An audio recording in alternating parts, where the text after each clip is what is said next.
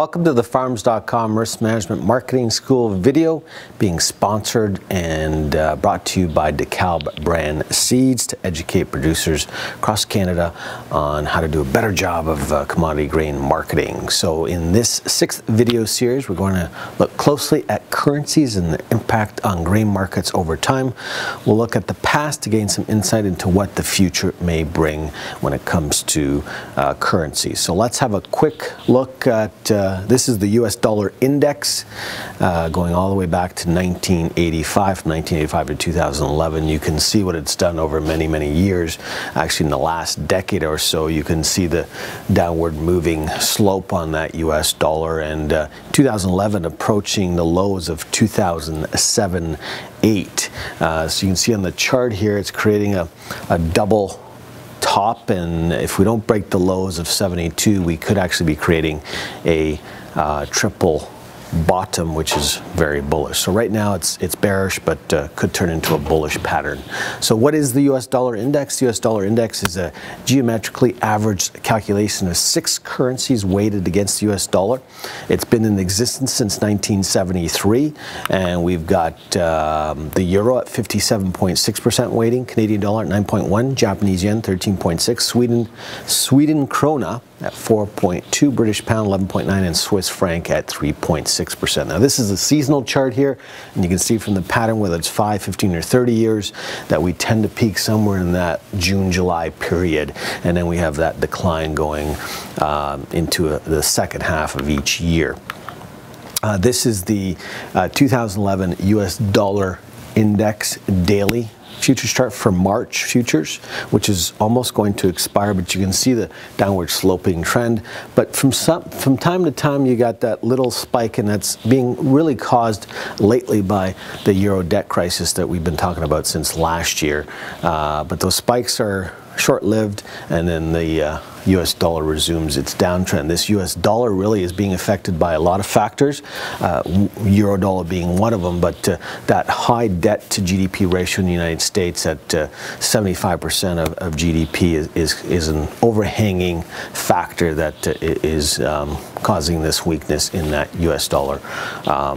And you can see from this chart, there's a pattern here that shows a top head and shoulder formation. So you get the left shoulder, the head, and then the right shoulder, and that's very bearish going forward.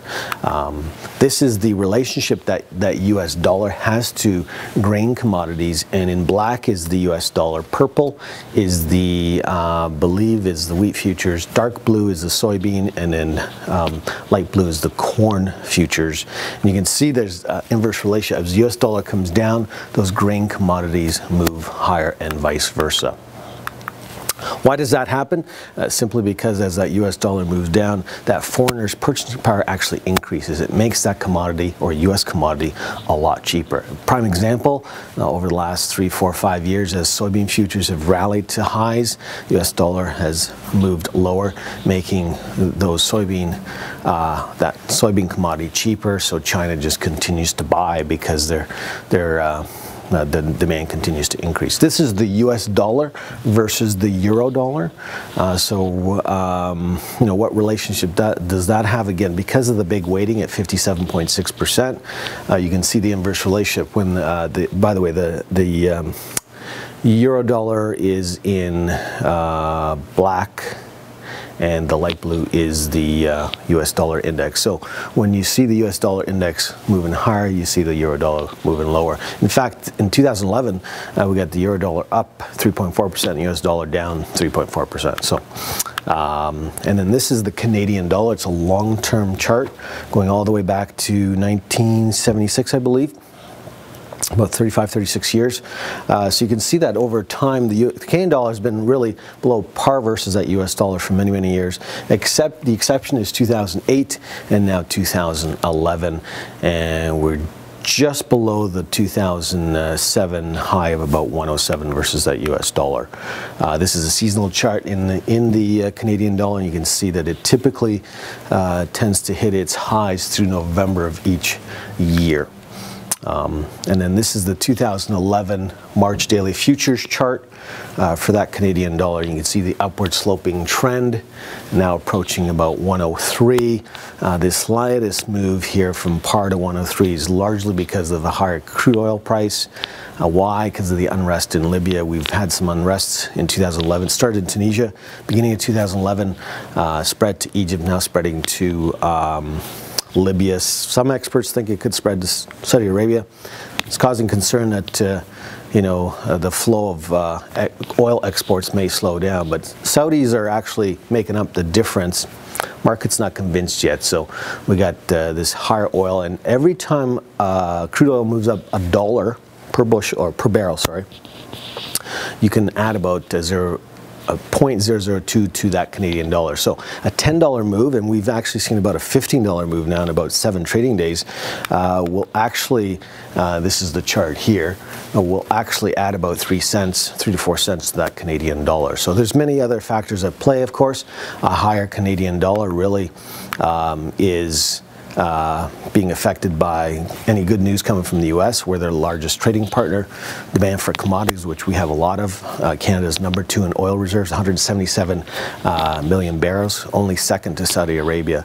And then of course a trending lower US dollar can also support a higher dollar. This is the Canadian dollar versus the Dow Jones Industrial Average. So in light blue is the Canadian dollar, and the black or dark blue is the Dow Jones Industrial Average. You can see that it just has a similar pattern over time. So if you're positive about the US economy, about corporate profits, then that's going to support a higher Canadian dollar because we're their biggest trading partner. Whatever happens in the US is going to happen up here in the north here in Canada. So in summary, the US dollar, the euro, and the Canadian dollar can have a big impact over time to those commodity and grain prices. Lower US dollar makes US commodities cheaper, while a higher Canadian dollar makes Canadian goods more expensive. So for example, canola demand may come down because of the higher dollar, or exports may slow down. Higher Canadian dollar can also impact basis, widen that basis for those cash crop producers, and unfortunately lower your revenue or profits for a livestock producer. Knowing and having some idea of past trends in currencies and their impact on commodities is critical so that farmer can do a better job or be a more successful marketer. It's never perfect. Remember, we can manage the risk and the volatility. We cannot predict the future. What is your marketing plan? In our next video series, we'll look at the global economies and its impact on grain prices. I hope that you've learned something today, and I've given you some, I've shed some light and some insight on currencies. Thanks for joining me today, and we look forward to seeing you next time.